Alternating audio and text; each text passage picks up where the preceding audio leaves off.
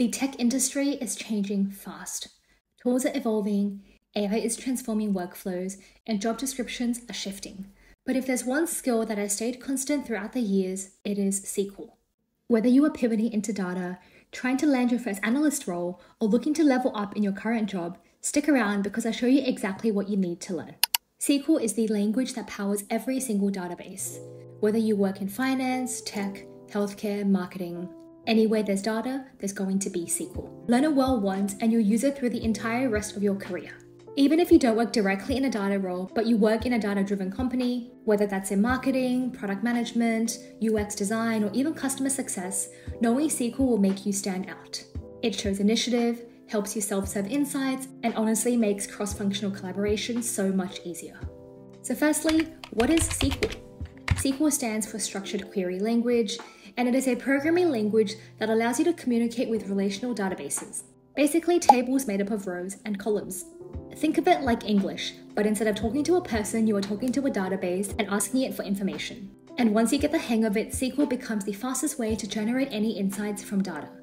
And before we jump straight into what you need to learn, let's talk about where to write and test our SQL code.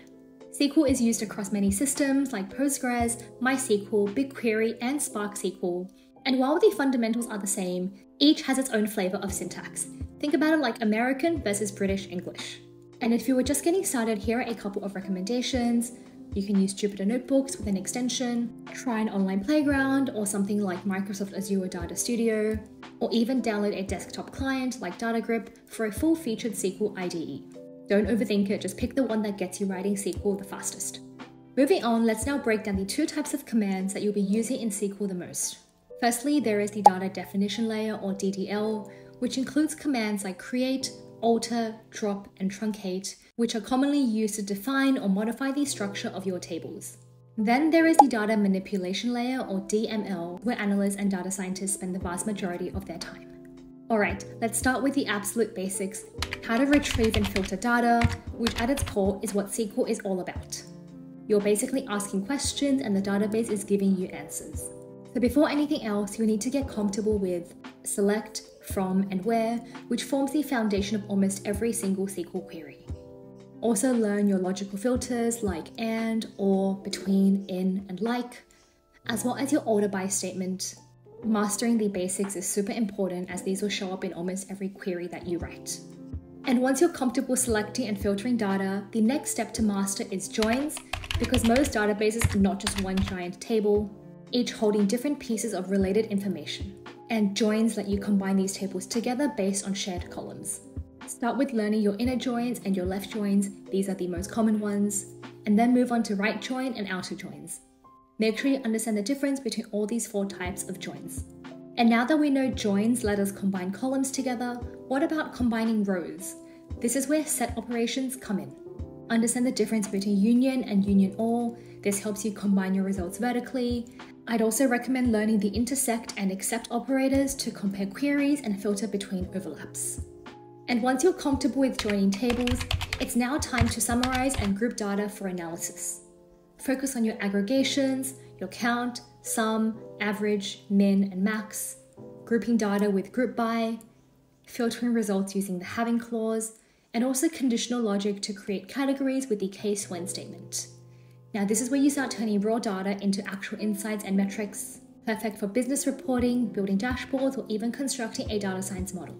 Next, it's time to apply transformations to our data.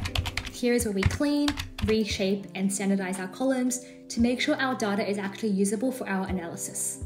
Focus on understanding why the nulls exist, how to handle them using is null, is not null, and coalesce, extracting parts of dates, working with strings, typecasting to change data types, and learn the difference between float, character, and decimals, creating flags with case when, and also how to round numbers, as these transformations are essential when preparing data for analysis.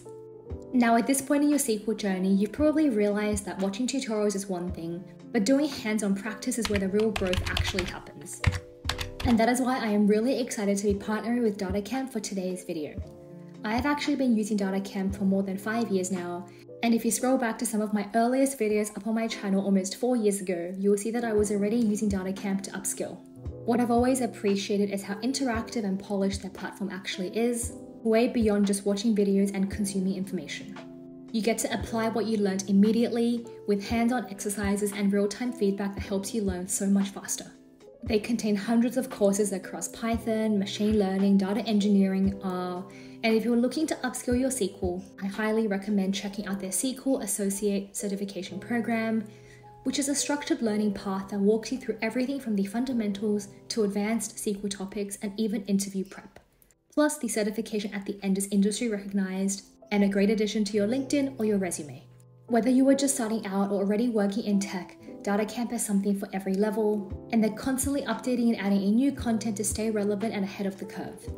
I highly recommend checking out DataCamp. I will have its link in the description box below, and honestly, if you are someone who learns by doing and by practicing, I couldn't recommend them more.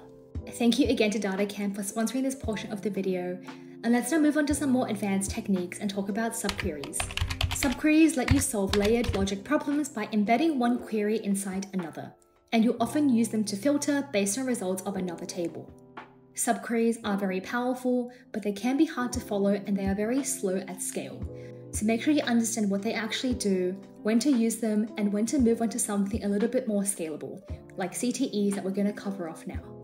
So CTEs, which stand for Common Table Expressions, are basically like named subqueries that sit at the very top of your query, making your SQL code much more readable. You can use them with the with clause, and they let you structure your query into clean, logical steps, almost like defining variables in your code at the very start. CTEs are perfect for breaking down your complex queries into different steps, reusing your logic, and also making your code much easier to read, write, and debug. And it's also less computationally intensive. Now moving on, this next section is a key milestone in your SQL learning journey, especially if you're preparing for interviews or working with real-world datasets.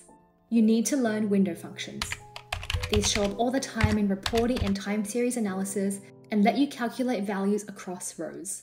I'll put some key ones to focus on up on the screen right now, and obviously you do not have to remember the syntax of these word for word, but knowing when to use these will take your SQL to the next level.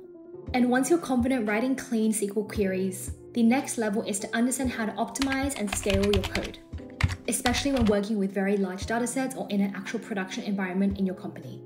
Some key topics to focus on include creating views, temporary tables, stored procedures, triggers, and indexes.